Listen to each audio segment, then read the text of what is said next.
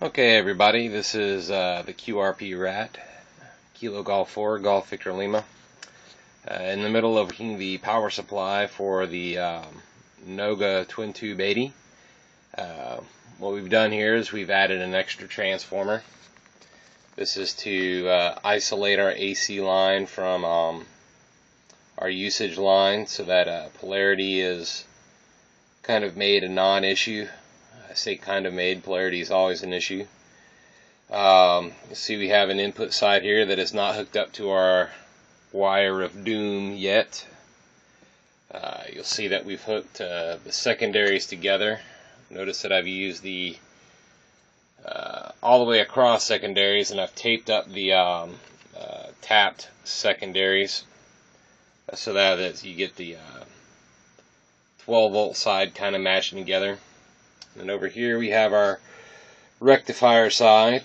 Hopefully I'll have some pictures blown up that you can see before you see this, because I can't really blow them up. But if you look here, maybe you can see that I have the AC side hooked up, and there'll be pictures. And over here I have not yet hooked up my filtering section yet. What I'm going to do is I'm going to hook this side up first. Make sure that we have 12 volts AC that we can take off here for the filaments.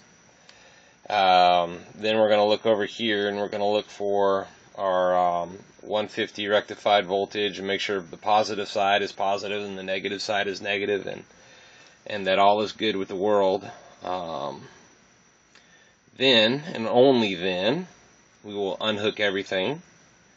Hook up our power section, this bigger cap. They're both the same value and voltage rating capacitor.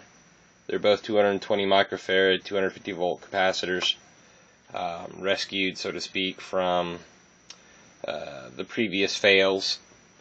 But this will go to the ground, and our orange wire here, this is kind of more of an orange than it is a red. This orange wire here will be our positive lead, and our green will be our negative lead, and it will be connected to the ground. Looking for the proverbial chicken check here.